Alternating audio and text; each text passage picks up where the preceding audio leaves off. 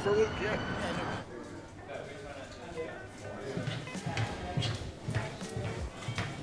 Nice to see you again. Nice to see you too. Hi, are you right? When we get the brief before every meeting, you know? Are you going to meet Jeff? We won't go there. There we go. To Tom and Luke. My heaviest weight, depression, was lifted by opening up in the gym. We have Luke, the Highland Oak Stoltman. In 2019, he took the leap into full-time training, left his job on the oil and gas industry. That's what it looks like, I'm not sure it is. 2021 was his best year to date. At the age of 36, he took the Europe's strongest man title. We had a big gym session, I was a bit tired, sorry about that. And he's a big supporter and supports a number of mental health initiatives and speaks very openly about it. Woo!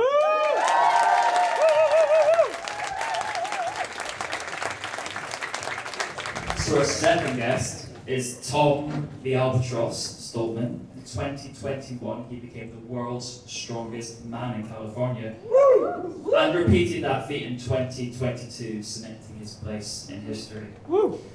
Tom also has autism, and he speaks really passionately about inspiring people who also have autism, so that's going to be something we talk about later. So welcome Tom to the stage.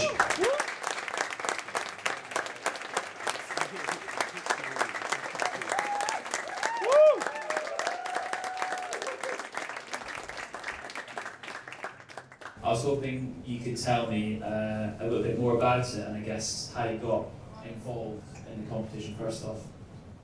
Yeah, I mean, World's Strongest Man, it's in the name, so it's I mean, you know, when you have a goal in Strongman, this is a title that every single Strongman wants to win.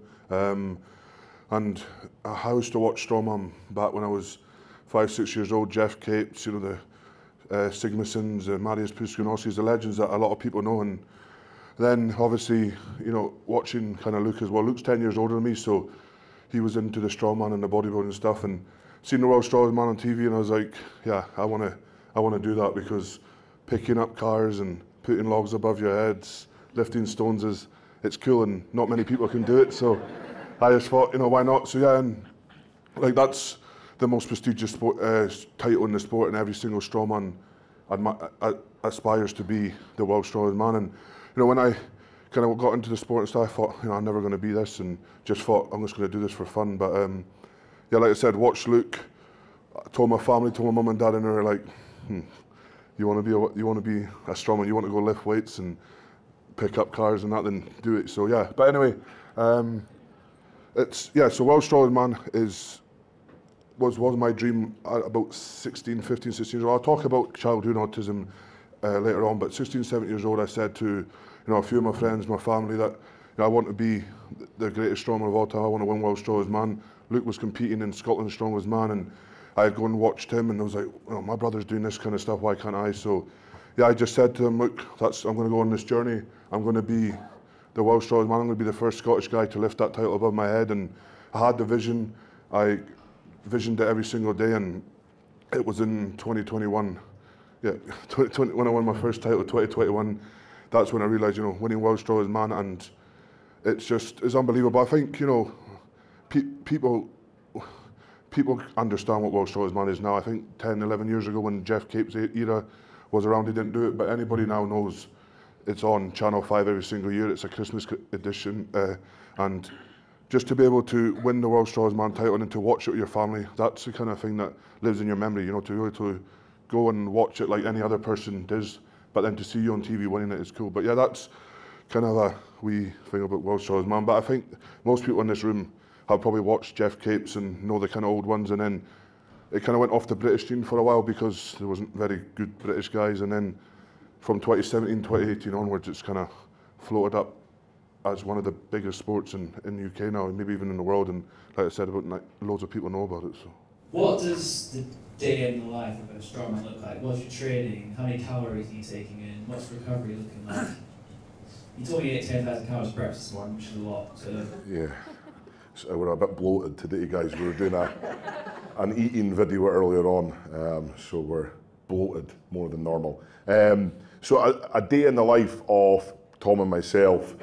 is it kind of varies. You know, Tom's a different athlete to me. I'm a different athlete to him. I'm a different person to Tom, and as like I say, Tom's a different person to me. So for me personally, I have a huge believing in cold water therapy. Like that is my almost non-negotiable in life. You know, it set me free. It set me free from the restraints of this. Sometimes we're locked up in here and our thoughts can cripple us and all this so forth stuff, all this BS of the world today. And I started doing that back in 2016 when we lost our mum.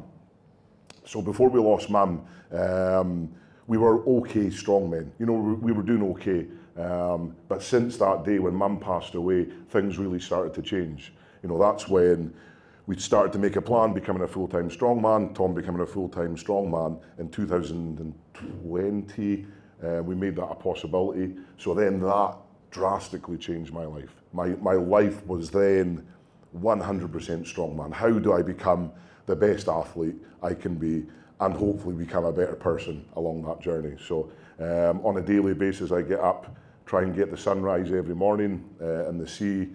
So in the summertime, that can be 4:30 in the morning. In the wintertime, it can be 9:15 in the morning, depending on the sunrise. Do that, then we have breakfast. Tom and I eat a lot together. We eat a huge amount of food. So it's generally about 8,000 to 10,000 calories a day that we eat. So that consists of, so for breakfast, Tom will have 10 eggs because I'm a little guy, I only have 8 eggs. Then on top of that, we'll maybe have some porridge because we're Scottish and we like porridge. And then a couple of hours later, we'd have like a class as a snack. So it'd be a protein shake and some fruit. Then for lunch, it would be our pre-workout meal, which is usually, the closer we get to a competition, it's like a cheat meal. So that can consist of like a heavy pasta dish, burger, something really easy to consume because we're trying to fuel our bodies. We're not bodybuilders, we're not going on stage, posing, whatever, in a thong. That's only on a Saturday night, usually.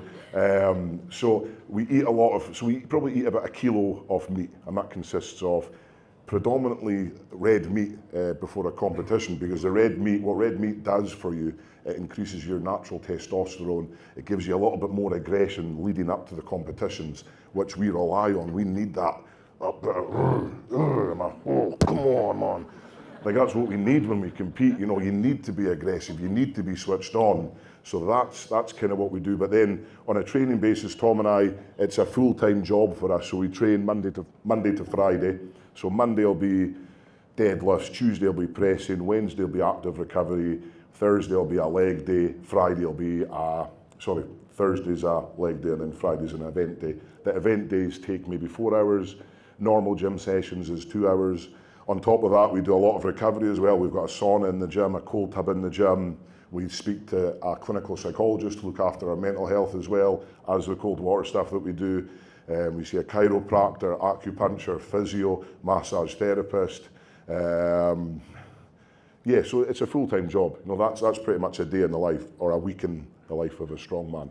And then on top of that, we have our own business, selling merchandise. We've got Online Strength Academy that Tom and I both run. We have employees, we have social media, we've got a documentary coming out. We're speaking to a Hollywood movie company about our story and bringing that to Hollywood. So it's busy, it's really busy. So we're not just strong men, we're just men working hard.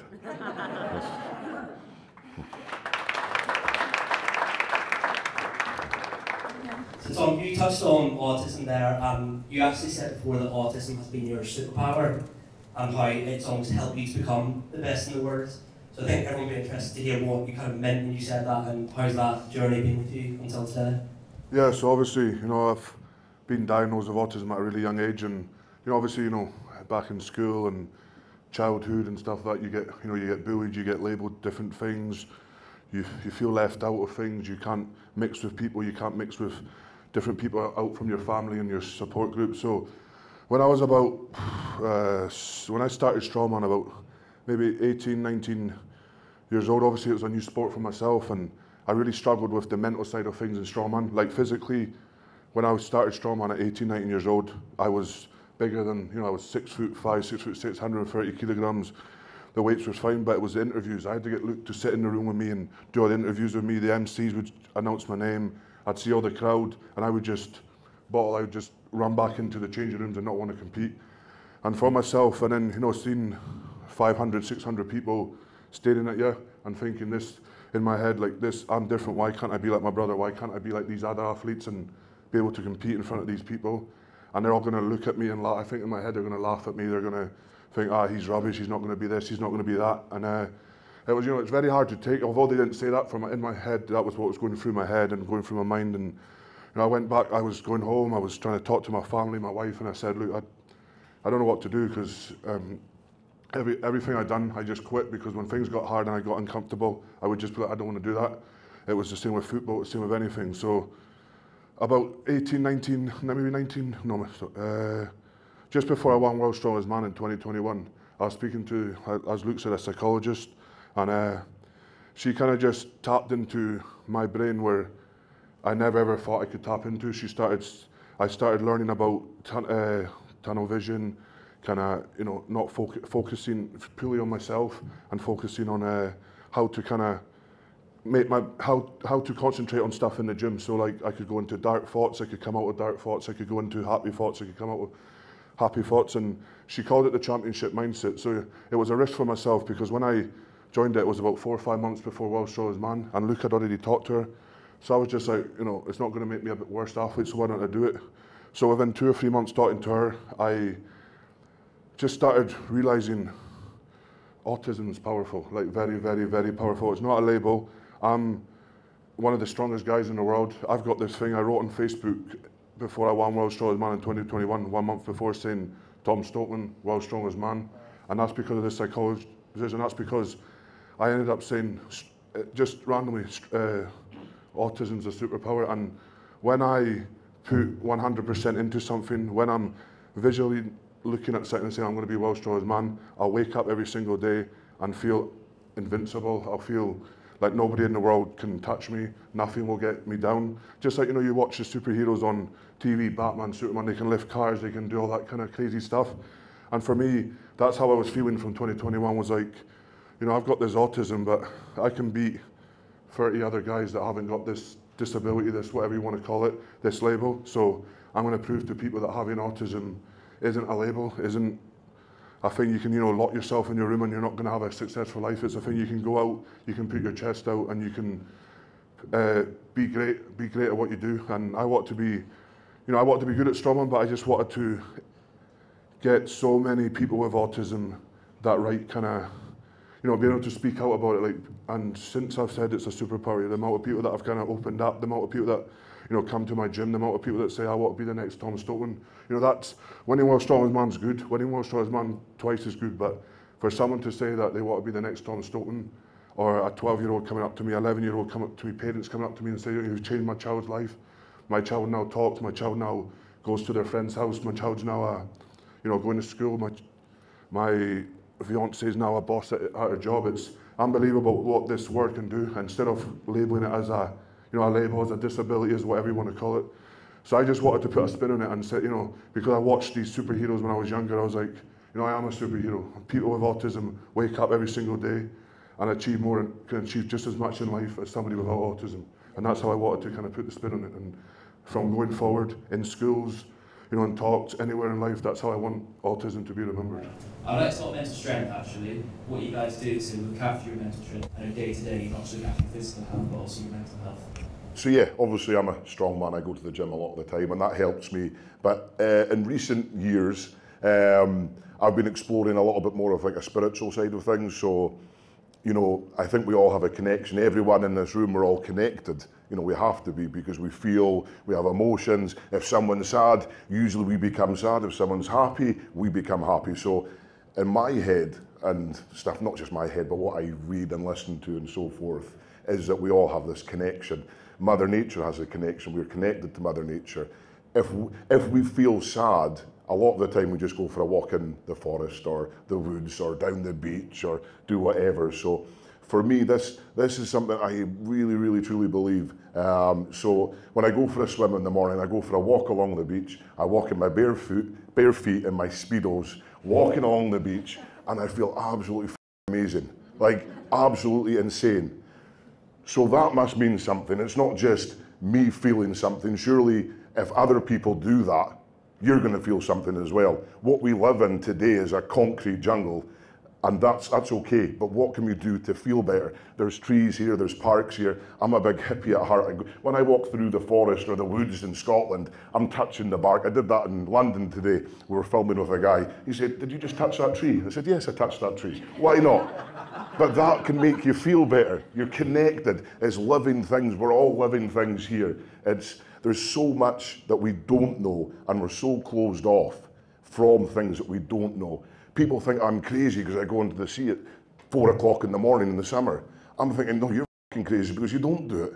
Like, because it makes me feel amazing, so why wouldn't it make you feel amazing? It doesn't cost anything. Going for a walk in the woods, touching a tree, smelling a flower, like these things are really, really special, and it's beautiful that we can do that. So as soon as we start to take things for granted, you know, seeing a flower blossom, it's beautiful. Our mum passed away 2016. Our dad plants 7,000 sunflowers in his garden every summer, and that is my mum. That's our mum there. Every summer we get to experience that. I get to see her, I get to connect with her. So just because she's not here in the physical doesn't mean she's not here in a spiritual way. I'm not religious in that sense, I'm just spiritual. I'm trying to find different ways of connecting. But yeah, training is pretty cool as well because it makes you feel good. If that's not your bag, go to the gym, go for a walk, eat well. But if not, I'll see you in the forest, in the parks, smelling trees. Sorry. So, what do we think in terms of the role that male stereotypes or stigma still play around mental health in today's society that stop men from getting the help they need? I've got some strong opinions on that. It's awful. Like it's disgusting how I don't know how much men struggle. It's not just men. It's people. We all struggle. We all do. But young men in the world today, I'm not so young anymore. I'm 40 next year, so I don't think I come into that category. But young men, we often get tarnished at the moment as there's a lot of like, from the media, it's like toxic male, toxic. There's a lot of negativity towards men, especially. And we're not bad people. Like men, we fuck up. Yeah, we do fuck up. We mess up sometimes. But we don't deserve to be taking our own lives, committing suicide, cutting ourselves, hurting ourselves. Like you said, you know, saying you're a bad person, we're not bad people. We just make mistakes, and that's okay. Some mistakes are really bad. You know, we do fuck up. Men are sometimes bigger fucks than women, guaranteed. My wife would testify to that. But we're not bad people, and it's guiding them. It's like, you know, having these ambassadors, having this open talks, being more open with people. You know, we can all talk. Like I said before, we're all connected. You know, men, women, and everything in between. We're more like each other than we are different. So it doesn't matter what we are, what our genders are, what our sexes are, whatever it is you want to call yourself, we're still very much the same. We're very much equal. So why can't we just be equal? Why can't I just sit here and say, you know what, I'm really missing my mum today. It was her anniversary 2 days ago. So why can't I just say that and get emotional and be okay? Do you know what I mean? That's something that we should be able to do as men, as women, and everything else. That's something that I really believe. And the more we open up as men, as women, the more we can be emotional. If we're feeling emotional, let it out. There's no point holding it in because it's like a bucket. It'll just keep coming up, and then it'll just explode. You'll try and do something insane, like taking your own life in this mad world. It's mad, but it's beautiful. Go back, flower, smell a flower, touch a tree, walk in the sand, go to the cold water, go to the gym, eat amazing food. How amazing does it feel when you eat amazing food? It's amazing. Oh my God, this is amazing. Go and do that. Do you know, like when you find someone that you love, oh my God, I love you so much. The next day you don't. Okay, that's fine. That's just maybe last. It doesn't matter. You're still having these mad emotions and mad connections. So why not just have that? Why not just experience that? I'm okay. Whenever I go to the sea in the morning, I cry. I miss my mum so much every day. This is the tattoos of my family. My family mean everything to me. But you guys are my family because we're all a community. We're all here. So that's what I think. I think it's so bad what the mainstream is trying to do. You know, they have it's like, oh, you're not good enough. Buy this, do this, be this. We can just be simple and be okay with that. We don't have to, I told you I have opinions on this. We don't have to be the best at everything. Tom and I, we don't have to be the world's strongest brothers. We don't have to be the best consultant in the world. Just be happy with what you do. Keep it simple. Go eat some nice food and enjoy it. Just smell the roses, like they say. That's what I do, and it stops me from blowing my head off sometimes, because sometimes at the end of the day, when things have been messy, that's all I want to do. But then I know I've got a responsibility to this big, the guys that work with us, my wife, my mum who's looking down on us, still connected to us. I've got that responsibility. I know it's going to be okay in the morning because I get to wake up, I get to see a sunrise, I get to go to the cold water. Wow, this is amazing, oh my God, it's so cold. I'm happy for that next 9-10 hours, and then I feel like blowing my head off again, and then I start again. That's, I don't know, yeah, so whatever. Sorry. I don't know if I answered, I don't know, I got a bit. So I saw a quote the other day, and it described your friendship group and support network like a tree. The idea is that you have leaves in your life, so these are people who provide shade, provide colour. You also have branches, so these are people who will be there throughout the seasons, and if they're with you for a long time, they can grow strong. If you get too far to the end of the branch, it might break. And then in life, you've got the roots.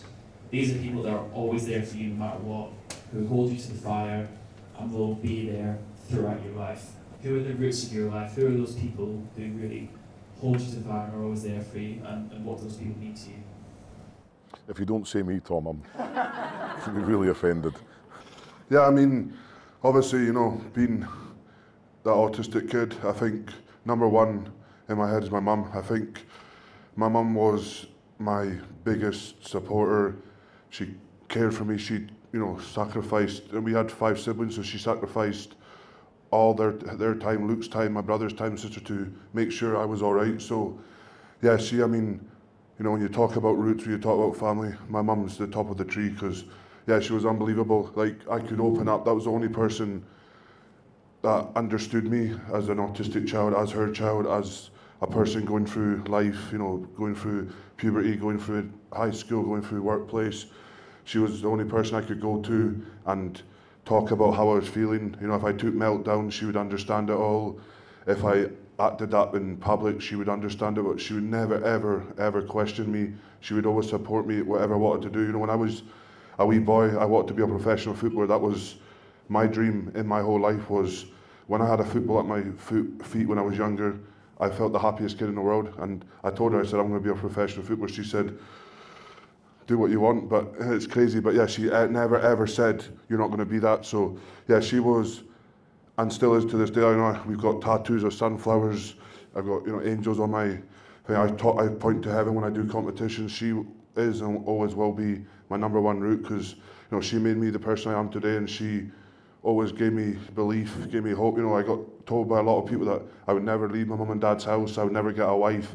I wouldn't be able to, you know, move out and do things myself, and I proved every single person wrong, and that's because of her. And then, you know, obviously, my brother Luke, you know, I mean, my family are really close, but myself and Luke, since doing Strongman, I've took a lot of kind of, I've learned a lot from Luke, you know, as kind of doing interviews, how to make myself a better person physically, how to make a better person mentally, and he's kind of been a mentor to me. You know, Luke's been my best friend since, you know, obviously my whole life, but since maybe 16, 17 years old, since I first walked foot into the gym. That's when, you know, obviously Luke being 10 years older than myself when I'm younger, you know, when you're a 10-year-old kid and he's 20 years old, you're not going to have that same relationship. So we were never close. So when I stepped foot into the gym, and when Luke said to me, you know, I want to help improve your life, I want to take you to the gym and see what you can be.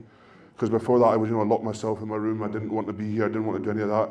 So to have a brother that you're not very close to say, you know, I want to try and change your life, and I wanted to follow in his footsteps. I've seen how much it helped Luke. I've seen how much it helped him with his behaviour, how he got closer to the family. I just wanted to be like, I want to be like Luke, and then, you know, watched him at competitions, watched him just blossom as a person, and I was just like, this is unbelievable to see how going to the gym, lifting weights, turns you into this person. And I was like, I want to be that. So yeah, Luke, just from 16 years old, 17, 18, 19 years old, took me under my wing, and he was basically my PT, he was my chef, he was everything to myself. And you know, between him and between my mum, those two people helped me become who I am today. And you know, like I said, Luke would sit in interviews with me. I'd never be able to talk in front of you guys 5-6 years ago. I wouldn't even be able to talk in front of one person when I first started Strongman. Luke had to come into the room with me.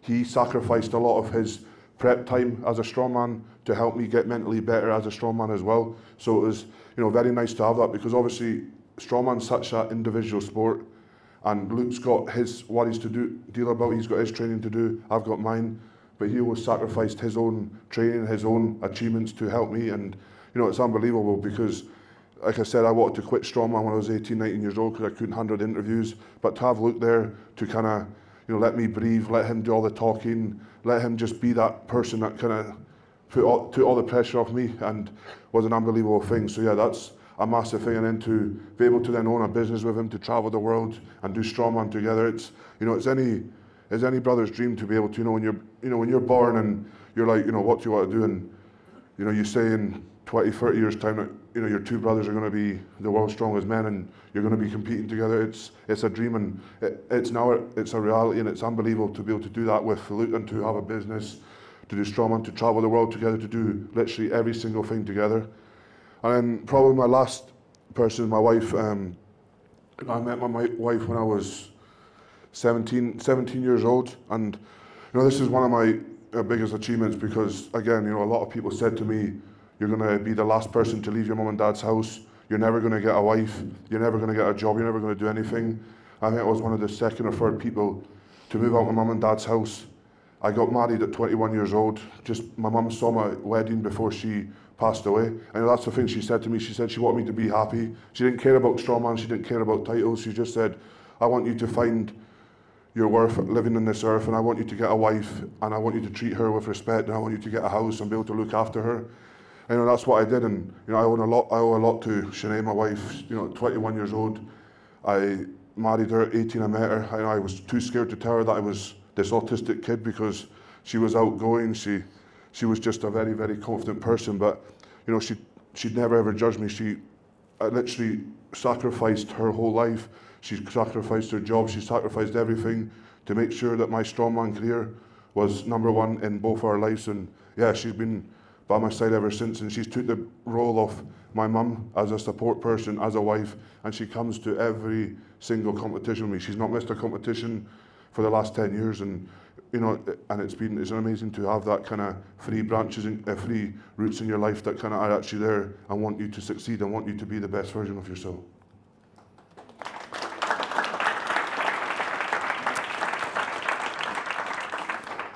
I've got to ask, Luke, how is it to hear that from Tom? How do you talk about your relationship, and what is it like from your point of view?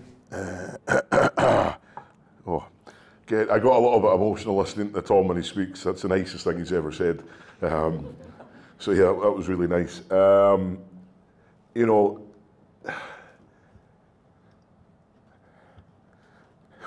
sorry. Sorry. I'm just in a big emotional mess sometimes. That really touched me. But to see Tom, Tom doesn't remember sometimes how tough it was for Tom when he was younger. And when he says it was a real struggle for him to speak to people, it was, you know, it was a real big thing, and he wouldn't leave the room. He wouldn't leave our house until he was like 14, 15.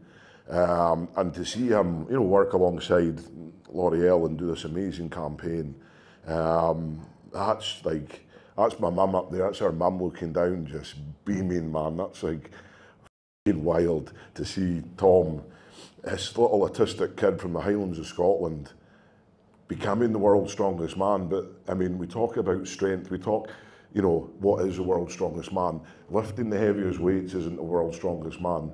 It's overcoming adversity, it's overcoming things that set you back or that should hold you back, and you shouldn't amount to anything. But to me, I just love him, man. I just like, this guy that's sat here is like so humble. He doesn't realise how special he is, and that's the true testament to Tom.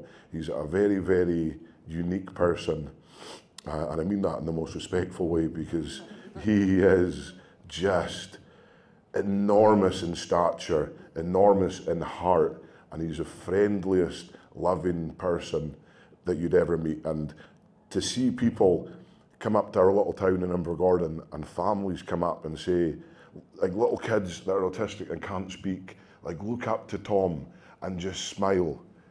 That's all you need. You know, you don't need to have words. You don't need to have a vocabulary to kind of put out your feelings. Like Tom gives kids on the spectrum, or whatever the terminology is, people with additional needs or with no way out, Tom gives those people hope. And that's the biggest title I think Tom will ever have, is that inspiration that he gives to so many people. And it's just a pure pleasure to be here. I'm so happy that I get to hear Tom say nice stuff about me, which makes me feel really embarrassed and emotional, but it's really nice, and it's a huge honour to be here with you guys as well, sharing your story. It's so touching, and yeah, I'm just an emotional mess just now. So.